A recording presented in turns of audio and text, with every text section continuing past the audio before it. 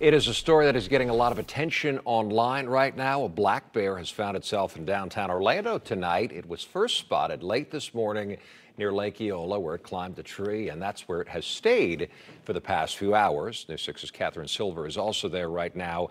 And Catherine, what are wildlife officials doing about it?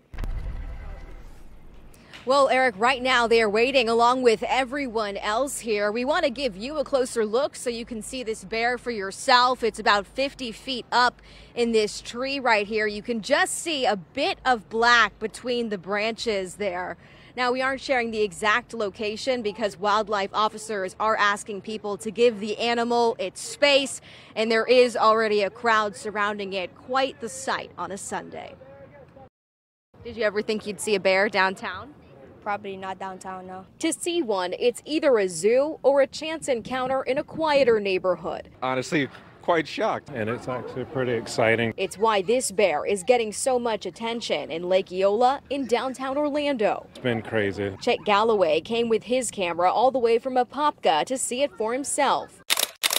Rushed over here to see if I could get pictures. One in a crowd of people stopping and watching on their Sunday. He's actually been in the same spot for about 2.5 hours. Orlando police and FWC taped off part of the park to keep a safe distance from the bear. We just arrived and saw the commotion over here. Like others, Philip Gonzalez wondered how it got here. I don't know if he took a Lynx bus or what. Probably just wanted to get some rest real quick or have a Sunday sleep time like everybody else. FWC says it's more likely that juvenile bears wander this time of year in search of a new home after leaving their mothers. They say if they're not able to find food, they will likely move on. Just a waiting game, it seems? It's a waiting game, so we're trying to see if he comes down or if they actually get him to come down.